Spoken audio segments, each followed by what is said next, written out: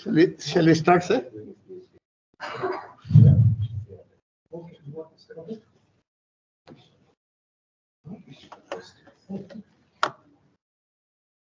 Sir, shall we start, sir? Right on time. Yeah. Okay. Good afternoon, everybody. On behalf of the Divecha Center Climate Change, Indian Institute of Science, Lakeside Education Trust, and International Pediatric Association in Geneva, I have a great pleasure extending a hearty welcome to you all.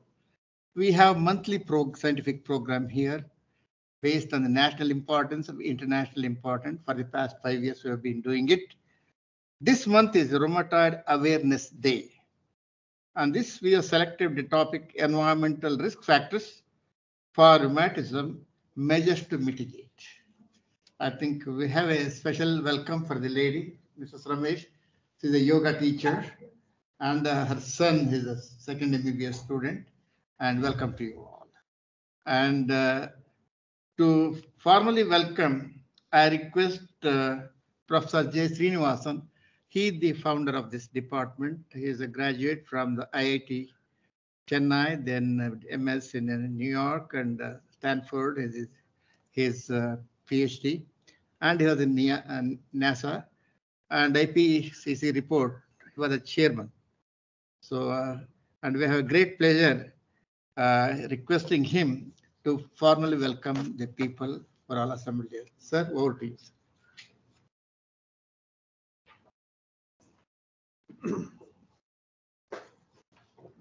Good afternoon. Welcome you all to this monthly seminar that Dr. Parmir organized. This is the third year, right? You're going through fourth year, yeah. And we have had eminent doctors come and talk to us about various aspects related to health and environment. And we are lucky today that we are getting Dr. Dharmanand for the second time. He was here last year, right? And he's now going to look at the issues of environment and arthritis, very important topic. And I request Dr. Paramesh to introduce him. Okay.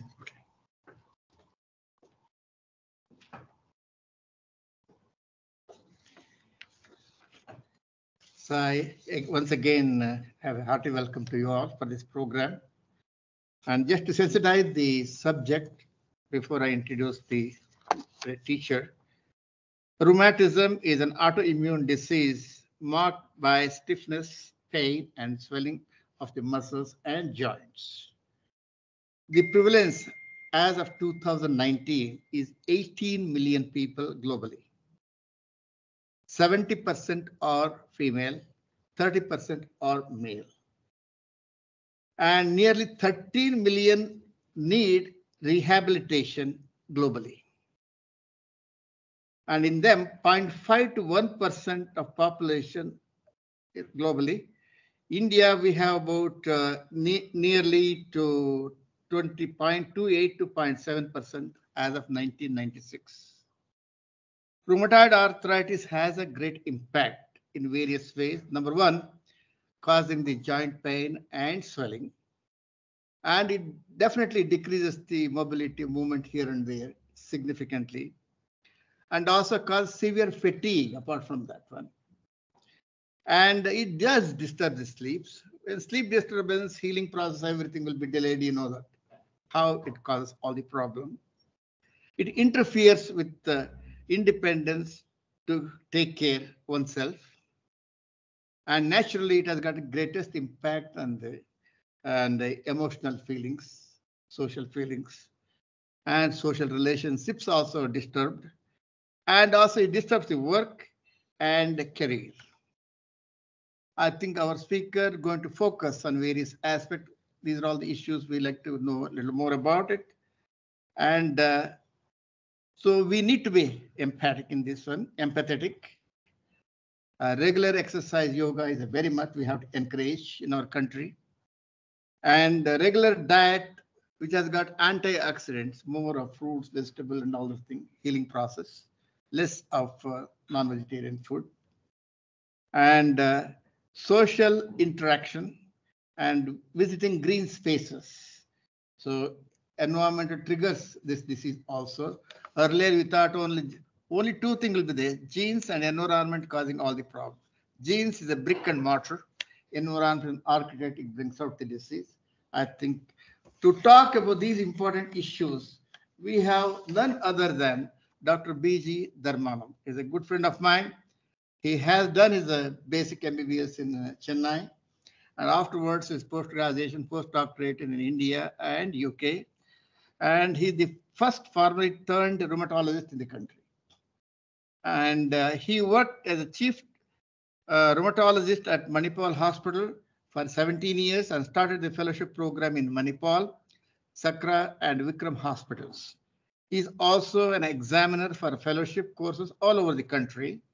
He was instrumental in bringing rheumatology, clinical immunology to center stage in Karnataka. He has served as the president of the Karnataka chapter Indian Rheumatology Association and was a national president in the year 2021 and 23 for 2 years. He has special interest in chronic pain and scleroderma. He is also an adjunct faculty to Adi Chichirigiri Institute of Medical Sciences. It's a great pleasure. So Dharmanand, over to you. Please come on.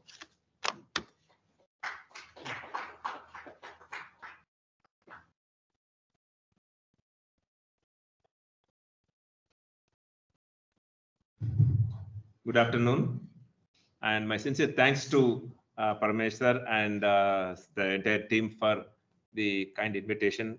And it's my pleasure to be here.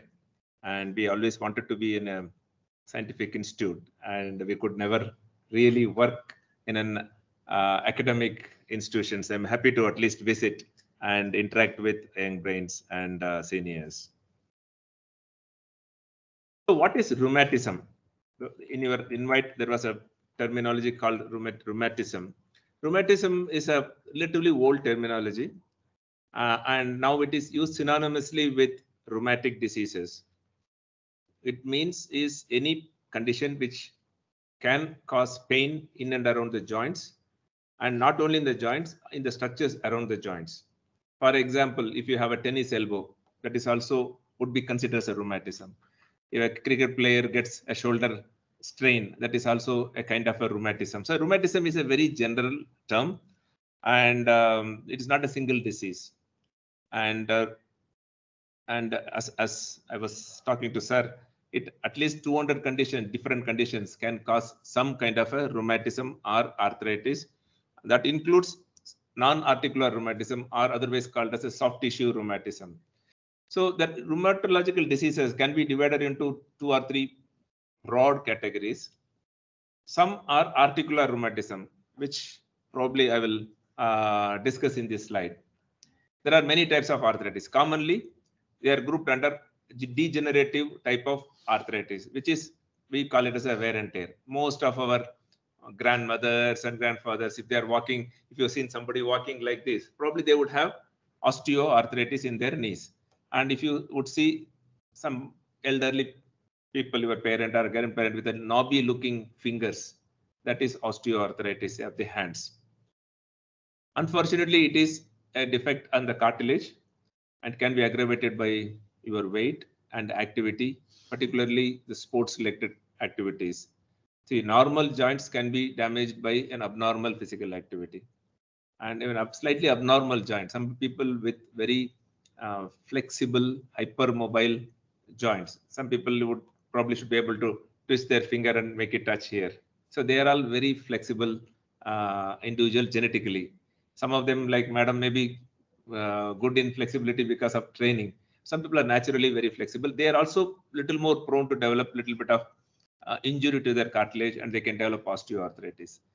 And second major chunk of arthritis is called arthritis which affect the connective tissue disease. The connective tissue disease has a terminology which is like come through centuries. People used to think nobody knew why it came, how it came. More appropriate terminology will be autoimmune rheumatic diseases, but they're still called connective tissue diseases because it is everybody knows about it, and it is continue. The terminology continues. The classical example is rheumatoid arthritis, and there are also other diseases like lupus. And lupus is again a multi-system disease. Systemic sclerosis called scleroderma. People get predominantly skin tightness. Polymyositis, dermatomyositis, it is in the news now. Some of our film stars have dermatomyositis. Sjogren syndrome is another disease which can cause arthritis, but the dominant feature can be dryness of the eye, dryness of the mouth. So these diseases occur in the joints, but they can also affect any organ in the body. They are multi-system autoimmune diseases. This is one group of diseases. Rheumatoid arthritis is the most prevalent and most common. And at least 0.5% of the Indian population may have rheumatoid arthritis in the surveys we have conducted. Another group of disease, and these diseases are more common in women, which I will probably discuss in the next few slides. Another group of disease, spondyloarthritis. Spondylo means back. And arthritis, it's a joint inflammation. So people who have predominantly spine joint or axial joint or core joint involvement, these kind of diseases are grouped under spondyloarthritis. Ankylosing spondylitis is a very typical disease. I'm sure you would have seen some people who would walk like little stiff people, robo. Like if you've seen somebody who walks like this, they turn like this, they would have ankylosing spondylitis. So you just look around, probably you see somebody in the bus, you would be able to identify them. This is a relatively common disease. And psoriasis is a skin disease. It can be associated with type of arthritis called psoriatic arthritis. Another group of arthritis is called crystal. It's metabolic disease, where for various reasons, uric acid can go up in your blood. Predominantly occurs in men, very, very hardly in women until their periods stop or until they achieve menopause. Children don't get it, women don't get it, predominantly men, young men to elderly men. And it's a part of a metabolic syndrome. Metabolic syndrome is where you get diabetes, hypertension, obesity, uric acid, cardiovascular risk. So this is the cluster you can develop, and they have very severe gouty attacks. Originally, gout, every joint pain used to be called gout.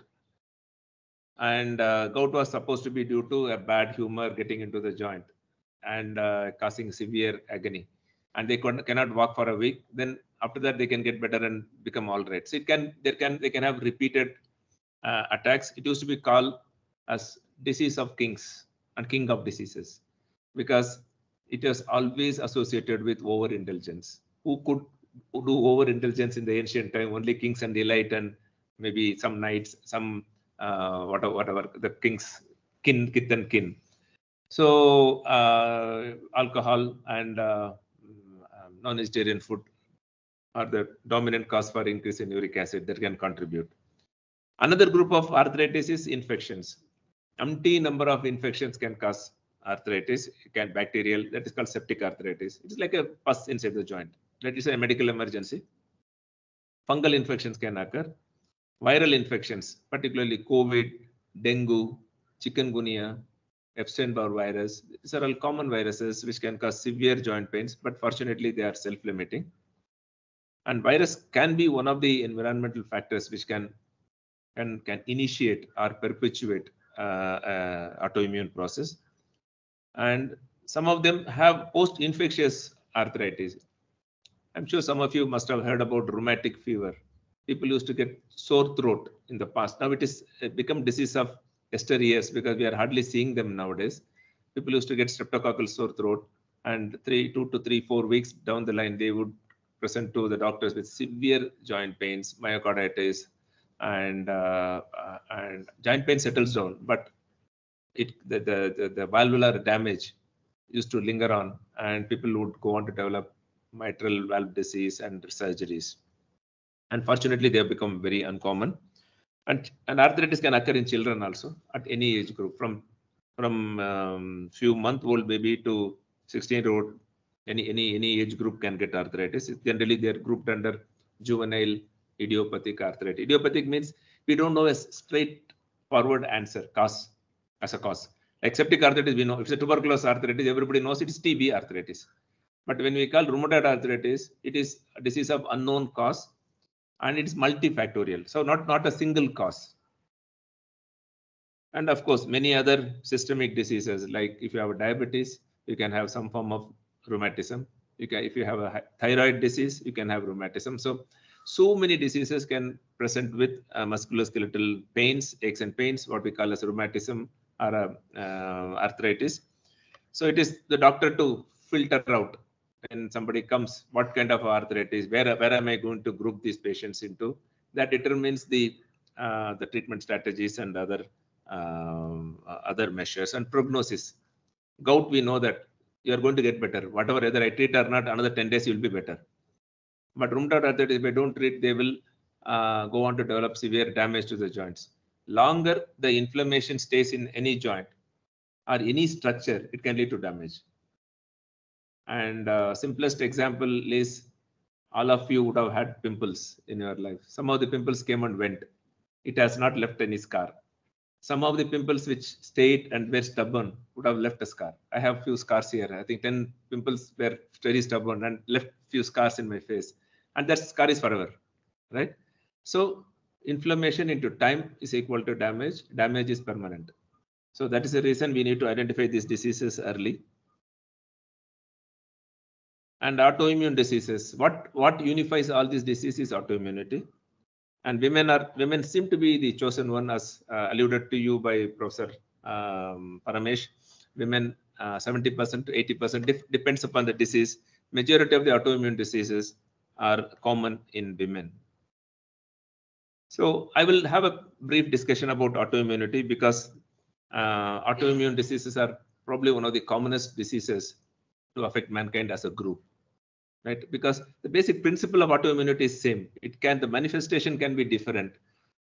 So it's a biological condition in which the immune system attacks its own structures. We're supposed to protect us. Immune system's purpose is to prevent an invading organism from establishing a foothold in our body, right? That is the basic purpose. It keeps fighting the immune system every day. It's every second, every millisecond, something is happening in the immune system to keep us safe.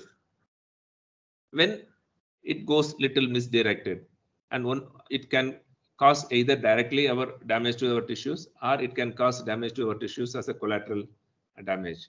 During COVID, you would have a lot of people died they didn't die due to COVID.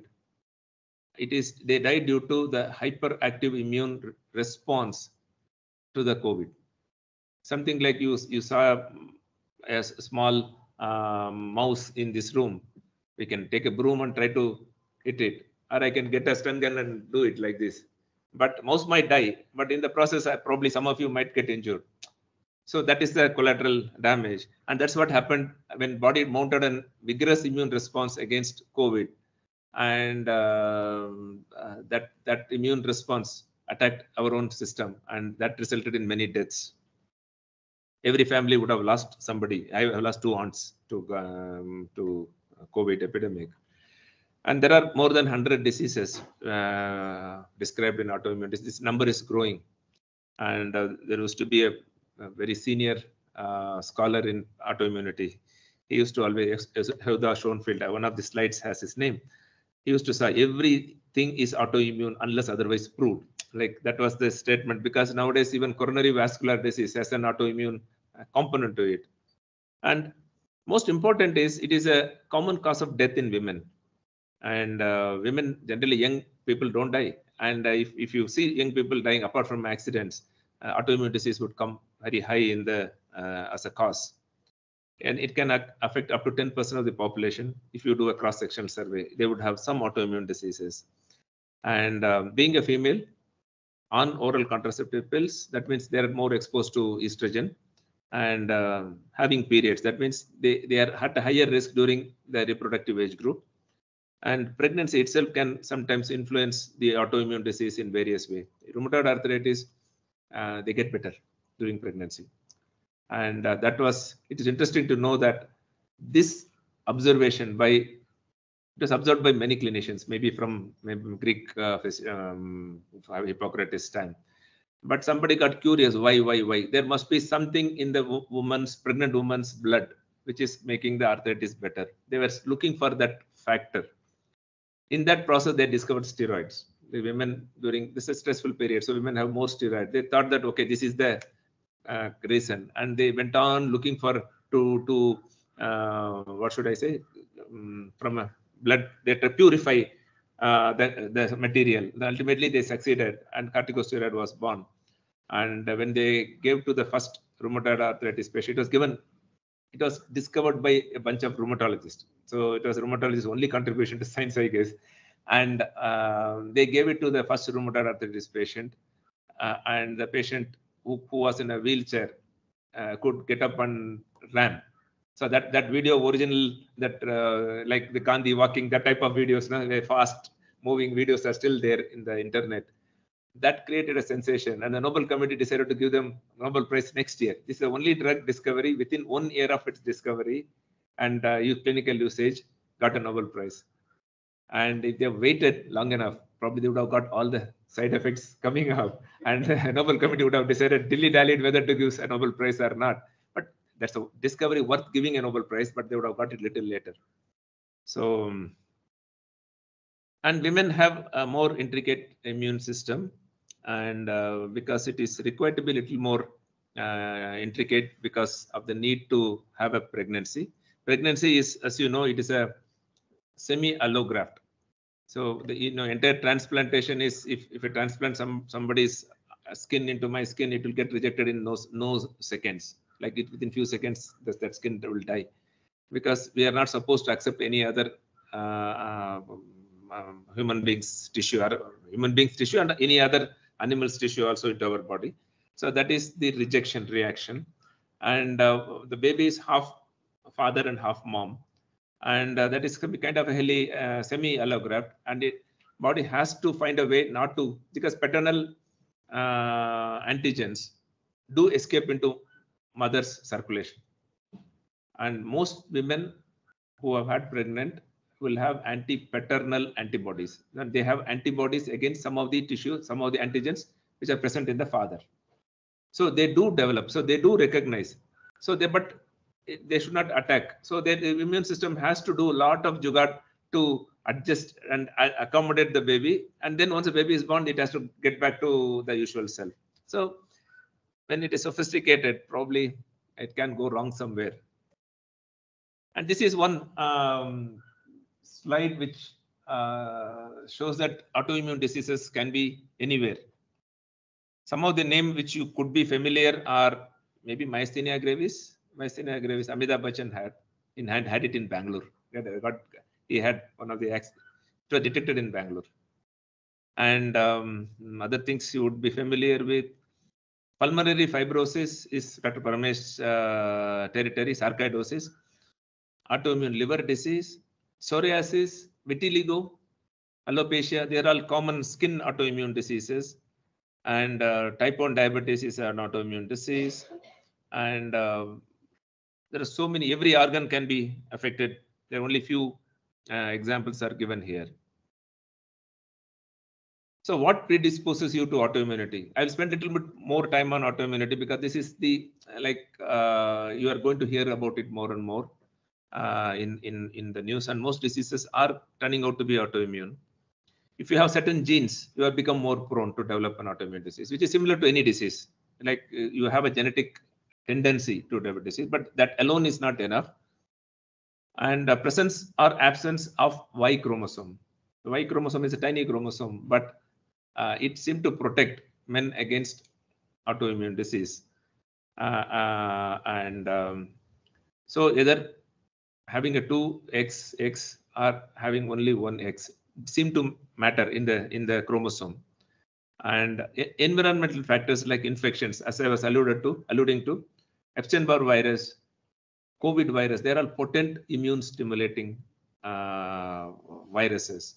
Or they attack the B cells, they produce antibodies, and they can produce a lot of autoantibodies during their infection. Many times they are self-limiting, but in a genetically susceptible individual, it can lead to a more progressive disease. Diet, the professor was alluding to diet as a potential factor, as an environmental factor, exposure to chemicals. And we are all living in a chemical soup, right? Whatever we do, like if you order a Swiggy, it comes in a plastic wrapped basket or a cup. And invariably the plastic leaches into the food and we eat, and that water everywhere. I think we can't escape being exposed to chemicals, and there are at least I don't know, few tens of thousands of chemicals are introduced into human beings in the recent past and the last 100 years or so. It was the human being during evolution never got exposed to these chemicals. They're man-made chemicals. We don't know. We are still studying and getting really bogged down by the amount, because it is extremely difficult to study, because they're omnipresent, omnipotent, omniscient.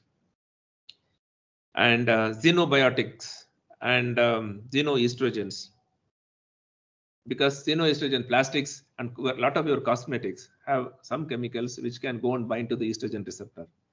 And estrogen receptors all immune cells have estrogen receptors. So if you are a genetically prone individual, this can contribute to developing an autoimmune process. And also there's something called hygiene hypothesis, reduced exposure to protective factors.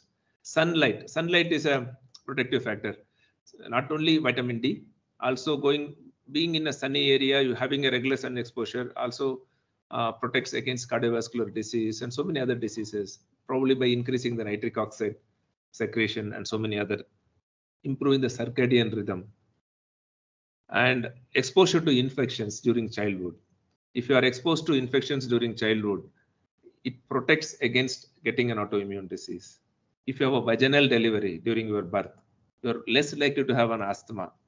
Am I right, sir? Likely to have asthma as a child, are less likely to have recurrent infections during childhood. It protects, and also less likely to have an autoimmune disease, because when we come out through our mother's birth canal, we swallow most of the fluid there.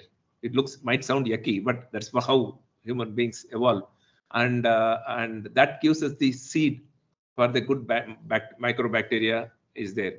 And if you are born of cesarean section and you are exposed to a bacteria which is there in your nurse, and whoever handles the baby first, whatever is there in their hand gets into that becomes our seed of microbiota, which is there all over the body and including our gut. And also there could be some gender difference in environmental exposure because of the nature. Probably women may have less exposure to sun due to various cultural reasons, and all these things, cigarette smoking, until recently at least women were smoking little less. Nowadays I'm seeing everywhere women also competing with men, but I don't think that is a good advancement. I think you should get rid of certain behavior men used to do. Compete with men, but don't emulate men in all the bad things. So this is the professor I was alluding to, Yehuda Schonfeld. He's from Israel.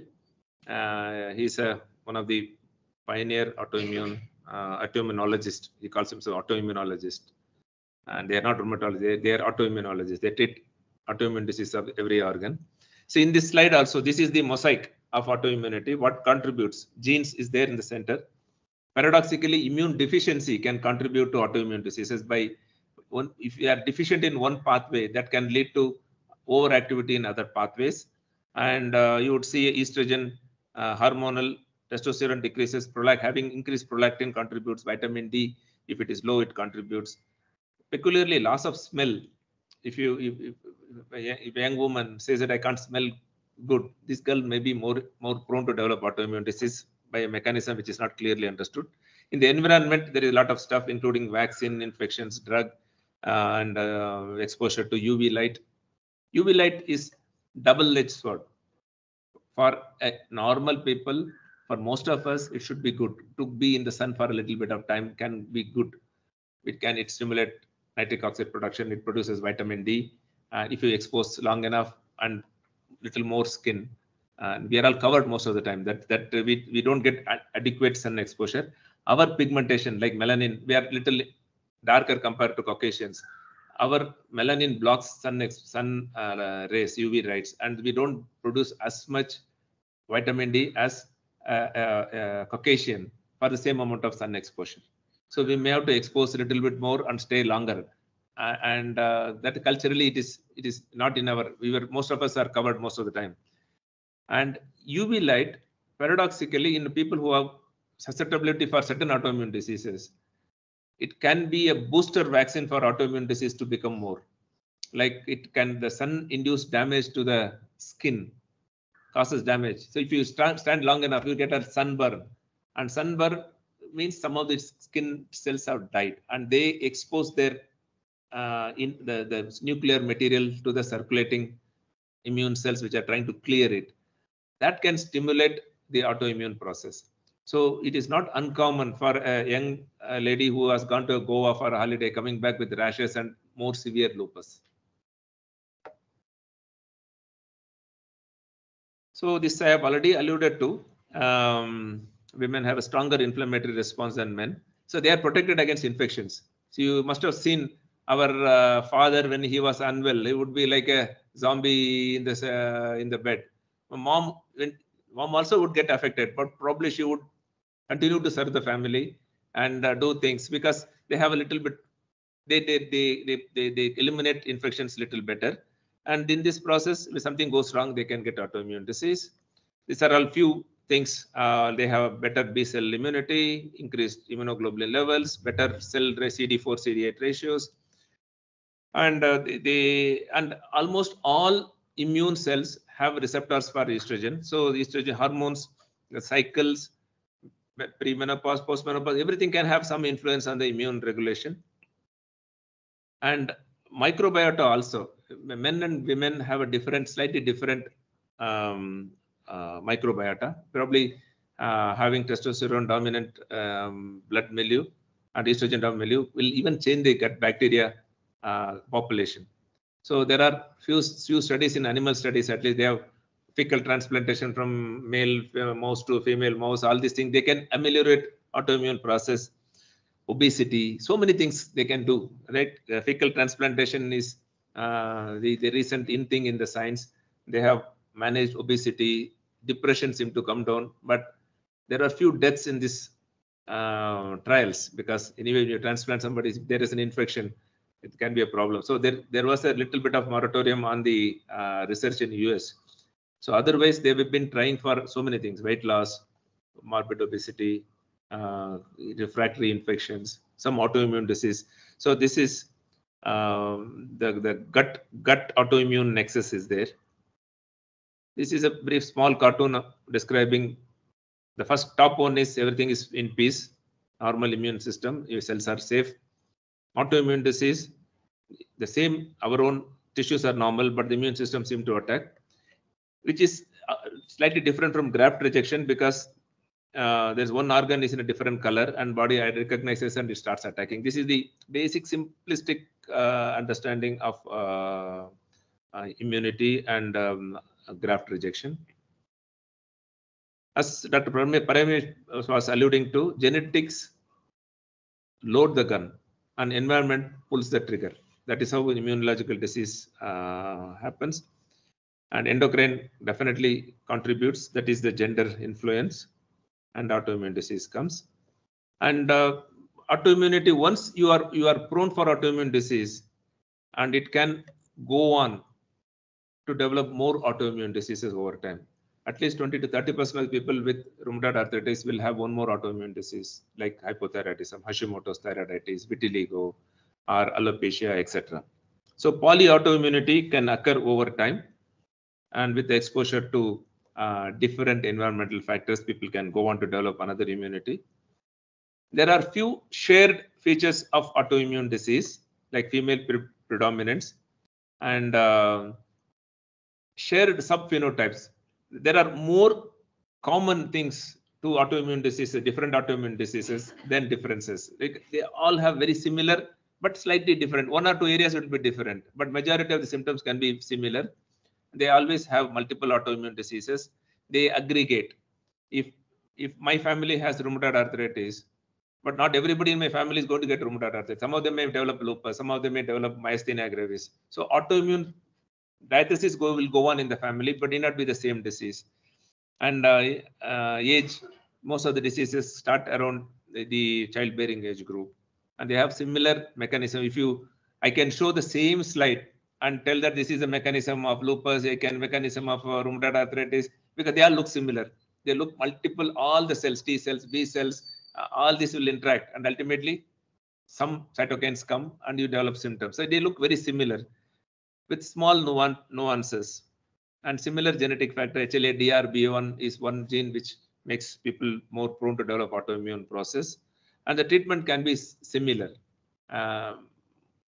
Even if you don't know the diagnosis, if you treat with certain drug, corticosteroid, respond, every autoimmune disease responds to it. Only few drugs are slightly different based on slightly nuanced changes. And this is where autoimmunity and normal tolerance, there is a balance. The balance can be tilted by endogenous factors, genes, female gender, immunodeficiency, stress, hormones, and vitamin D exposure, etc. And environmental factors like tobacco, your diet, toxins, infections can all, when this balance goes wrong, you start developing an autoimmune disease. There's a nice concept of exposomes. Exposome is collective terminology for everything we get exposed after our conception, not even birth.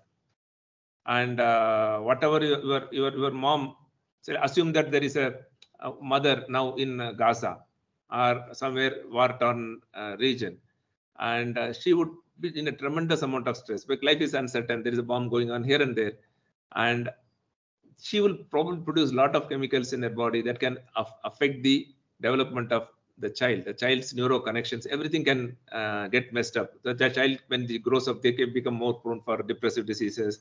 It can last 2 generations. Even we thought it is going to be only moms, even fathers. Those sperm contributes only gene.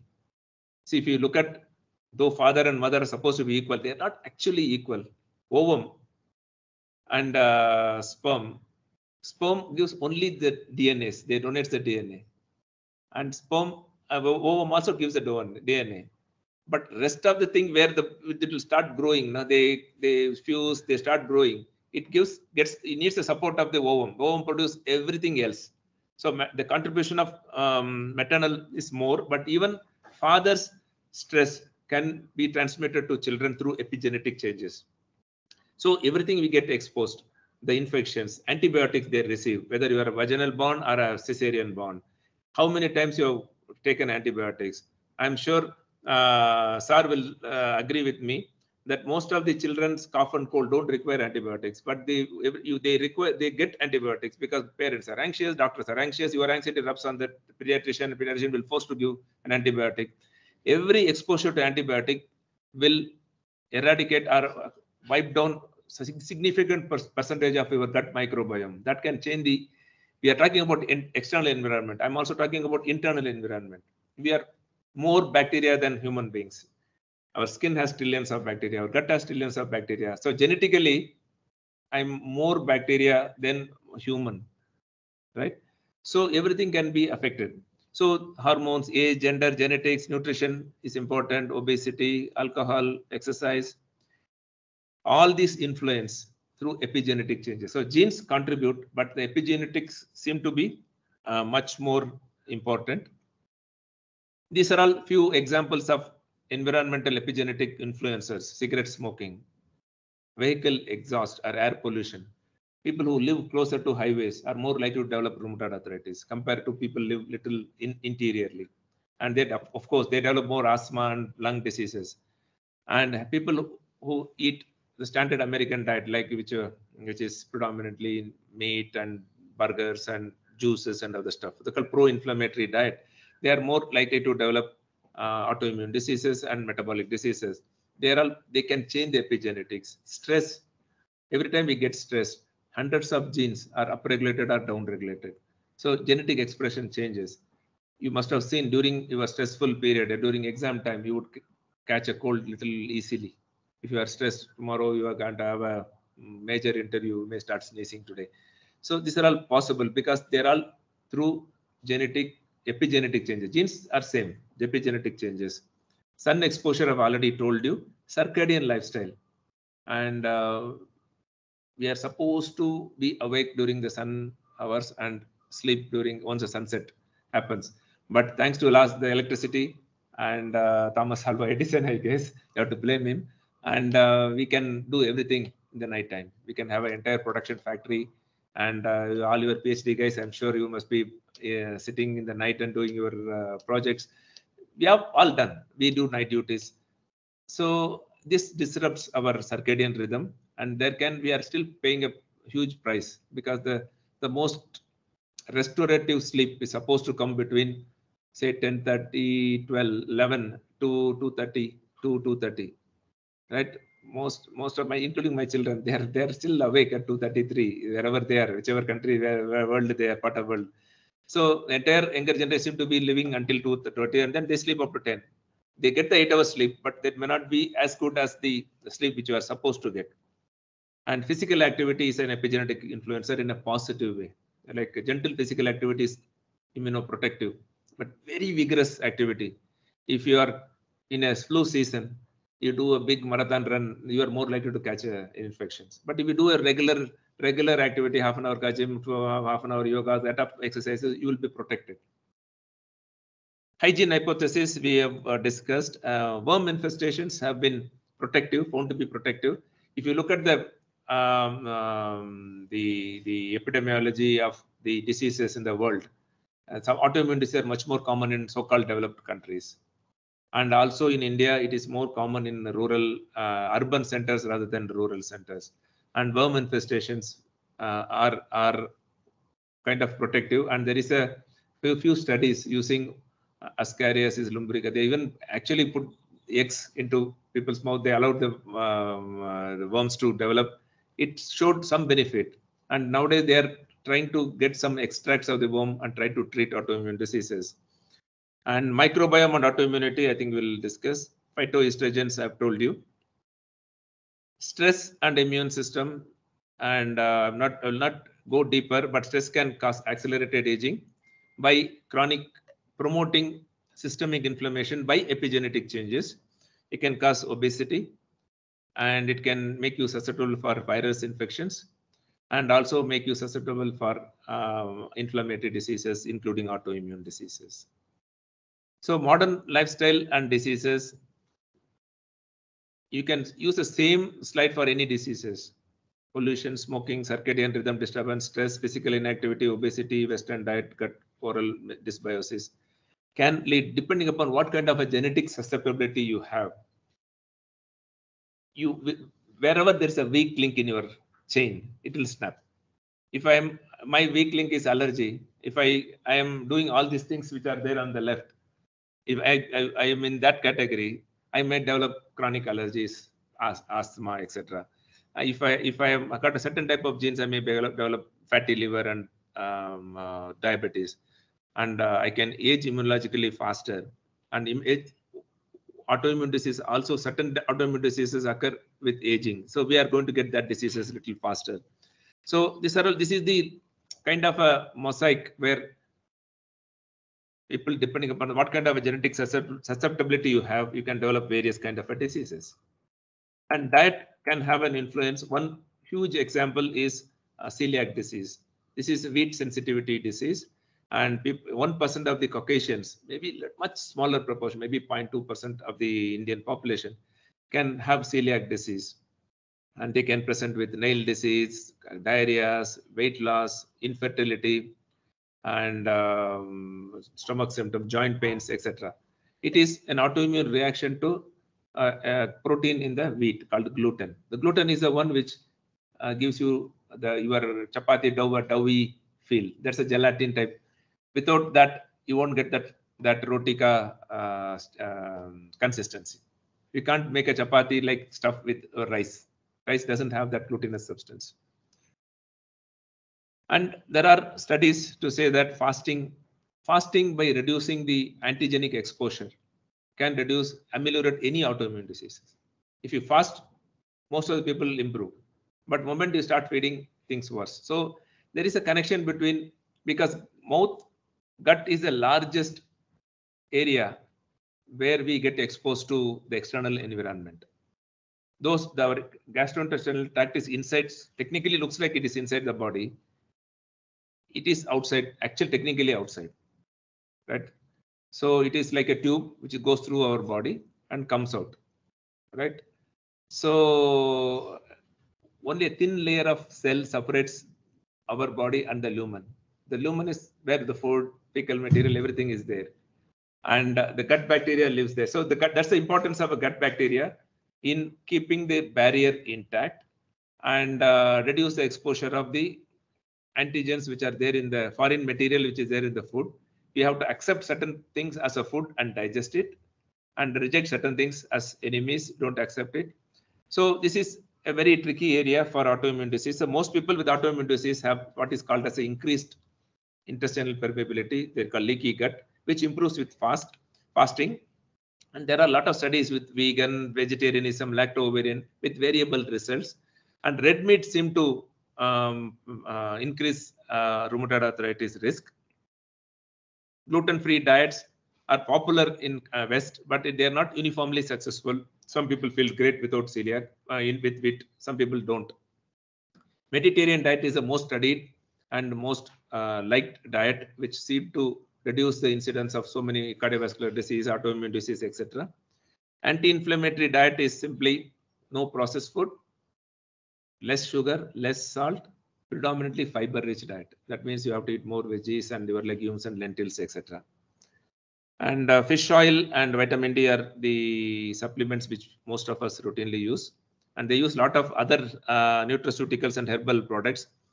They're all supposed to be good, but nobody has done a great study to say that they are good in a population. If you look, there are a lot of studies in the animal level. So all ashwagandha can make a lot of positive changes.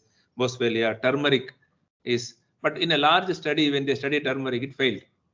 It could not improve rheumatoid arthritis symptoms, but unlikely to be harmful.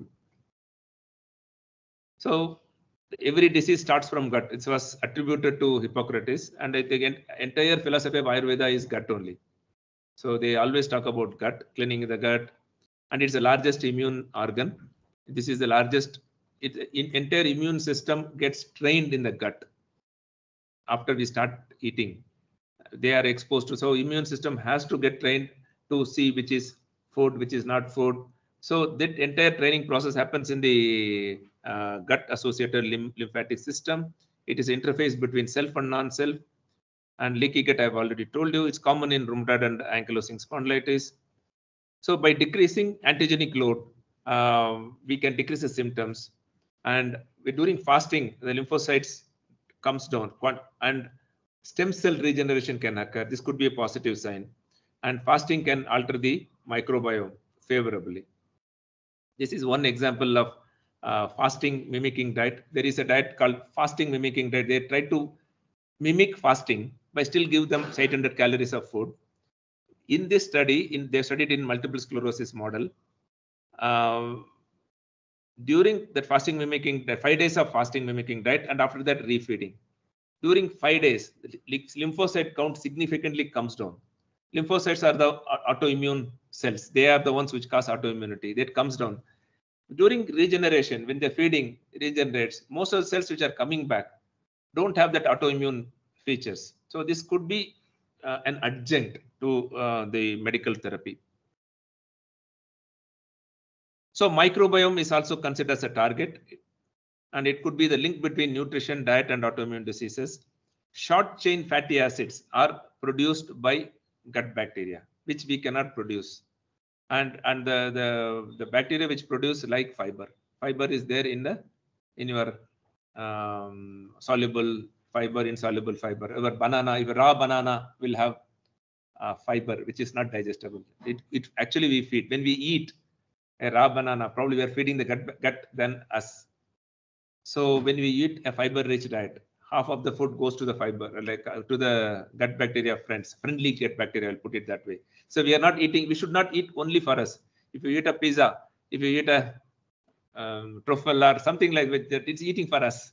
Sometimes we have to eat for ourselves as well. We can satisfy our dopamine receptors and happy hormones. But we should also eat for our friendly gut bacteria because they like fiber-rich diet. And that can make a huge difference because they produce stuff which we cannot produce and which can reduce intestinal permeability. It can tilt the immune system to a tolerant stage rather than hyperactive stage. And as I already alluded to about fecal transplantation and fasting. And this is a cartoon. And weight loss is also considered autoimmune, anti-inflammatory. So obesity also promotes autoimmunity, and obese people have more inflammatory cells compared to regulatory cells. T regulatory cells generally dampen down the autoimmune process. Immune cells amplify the autoimmune process. So losing weight can be one strategy to get better.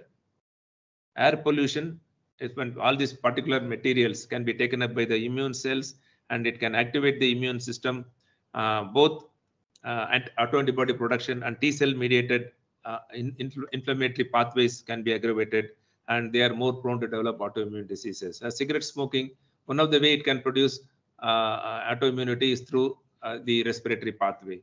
And some of the antibodies are seen in the respiratory secretions before they are seen in the blood.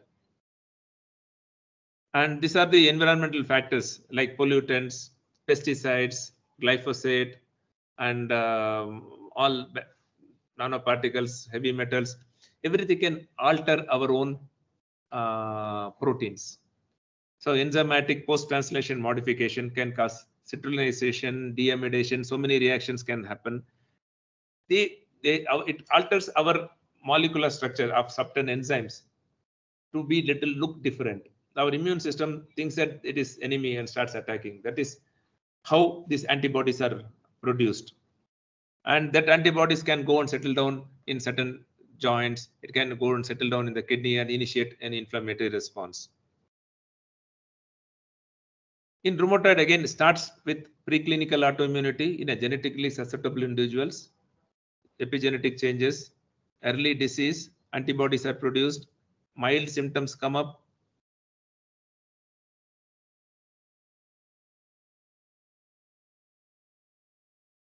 That is the reason we are not able to immediately go and cure the disease, because the process which starts today, I get arthritis, but the process started 10 years back. We cannot go back and get rid of the infection which initially stimulated it. I will skip this. This is a slide which I liked. For most part of the history, people sat down to rest. Now they all sit down to work. Am I right? Right? This could be the problem, because the sedentary lifestyle is also a contributor to so many things.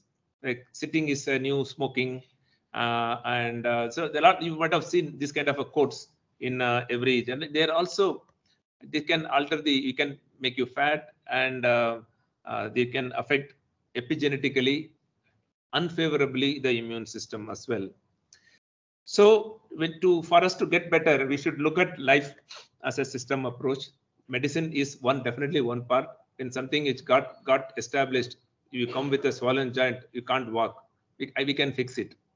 But it is important to look at every part of our life to get a much better immune system, so that we can deal with the disease. Sometimes some diseases are inevitable, right? Sometimes we can't change our parents if you carry certain genes, right? We have to live with it, and we have to. But if you take care of all these things, the impact of the disease can be reduced. May not be in all the diseases, majority of the diseases.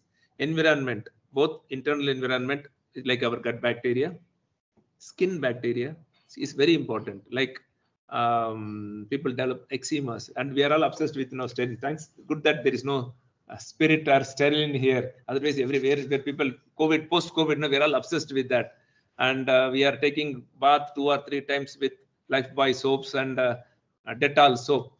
They make the skin has got its own microbacteria, and this bacteria protects against skin diseases. And vigorous washing. And if you have seen somebody with the OCD, their hand looks nasty. They look very sick and unwell. And I'm people with dry eyes, dry skin, they scratch and get an infection. So they'll scratch like this. Then next day they'll become a boil.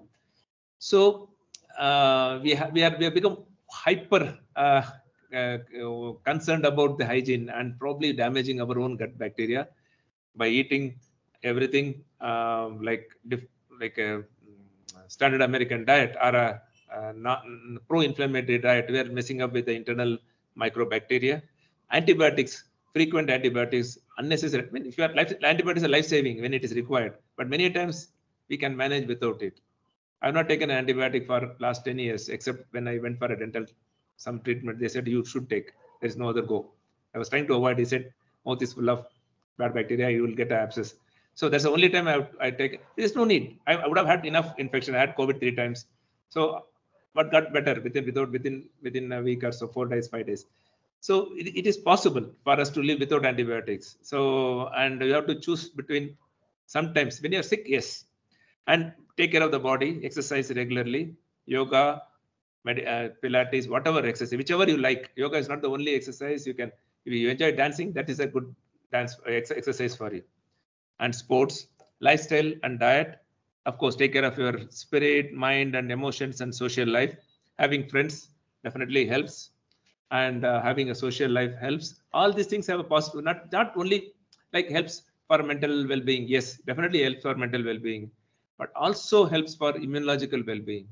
And you have more social life, better you would be as a whole. And these are few evidence-based recommendations for preventing rheumatoid arthritis: stopping smoking, reduced exposure to environmental pollutions, maintaining a healthy weight. There is evidence for all these things. Increase the leisure time physical activity, maintaining a good dental hygiene. This is one area we don't go to dental surgeons as frequently as we should. Every 6 months, we should supposed to go and make sure that there is no big, small issue lingering on inside, because this can have an adverse effect on the immune system. And if a woman is pregnant, longer they breastfeed, it protects against autoimmune diseases. And maximize dietary quality, fiber-rich diet, avoiding high salt diet. Omega-3, you can say supplement or eat good quality fish. Reducing the sugar content or sugar softened drinks. Moderate level of alcohol could be good, but we won't recommend to anybody to take alcohol not to get rheumatoid arthritis, because most people don't stop with moderate. That's a problem, and it is a liver toxin. Alcohol is a toxin. So, but there is an evidence. Like, so when evidence there, I have to put it here, but it is, if you are fond of alcohol, occasionally you can enjoy a glass of wine, but it is not for indulgence. And of course, be vitamin D replete. Take vitamin D supplementation, because most of us don't get enough vitamin D because we wear clothes, cover our body most of the time, and we don't spend that enough. And in our culture, we don't do go to the beach and sunbathing, and it's not in our culture, so it is difficult. Even for me to go in a shorts and without any dress to wander around in this, I would not do. Most people would not do. So that is difficult. So supplementation could be an answer. This is my last slide. This is a general slide. Whether you have autoimmune disease, I want to live better, and there is something called stress coping account. All of us have a bank account. Increase the deposits. Sleep well, move well, have a healthy diet, try to meditate, have a purpose in life. Sometimes we don't know what is our purpose, but ultimately you will know that there is one thing you really enjoy doing. And sometimes you forget time when you are doing something. That is probably your purpose, and it could be a hobby also. You may be occupied as a bank clerk, but doing some social service can be your purpose in life. So you can still do it. Having friends, having a happy married life, and having a lot of joy and laughter. They're all deposits. Opposite is a withdrawal. Minimize the withdrawal. Stress, poor sleep, lack of exercises, shift work, if possible, not to get into shift work if possible, unhappy job, conflict in marriage, loneliness. Loneliness can be another new smoking. Loneliness, sitting, they're all pretty bad. And poor diet and pollution. So try to minimize this wherever within our capability. Have a well-ventilated home, have an indoor plant, and take some tips from Dr. Parmesh and his team to improve the indoor, reduce the indoor pollutions. And this would make us a better human beings, and probably give us a much better health. Thank you very much. Thank you. And open to any interaction. The small crowd, you can ask anything you want to know. Any questions, please? Time is short. Please go ahead. And we have all of us have to join us the picture after this. Yes. Any questions?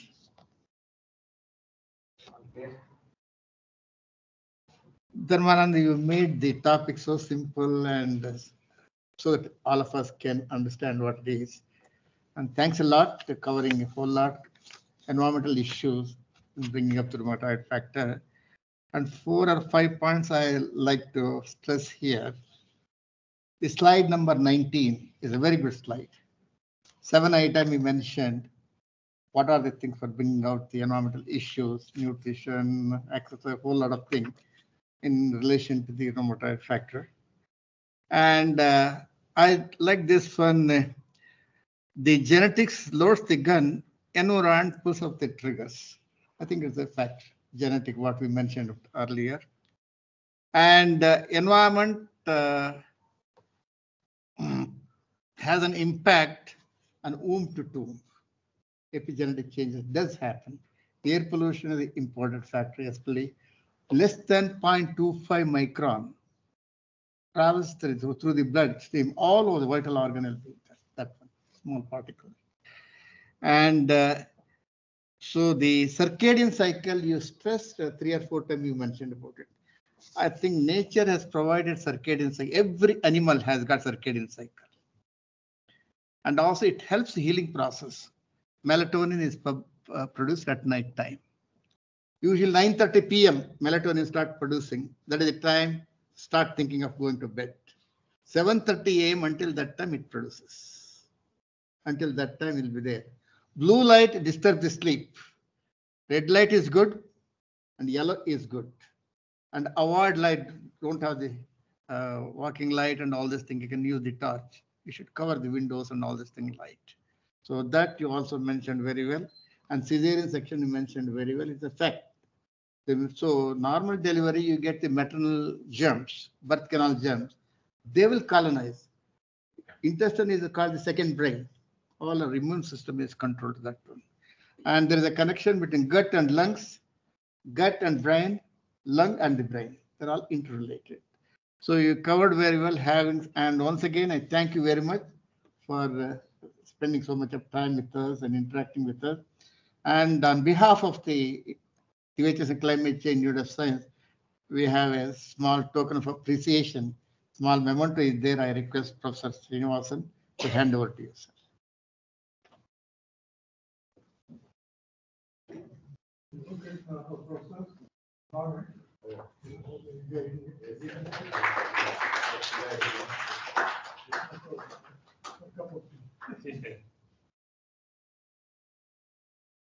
Please come, let's have a picture.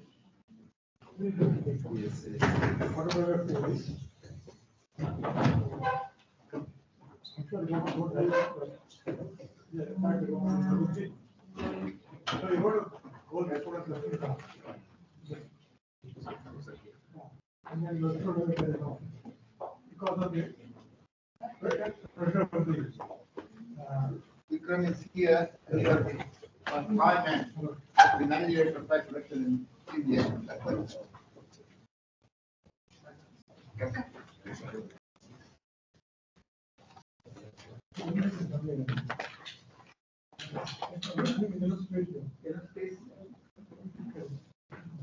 Come, sir. Okay.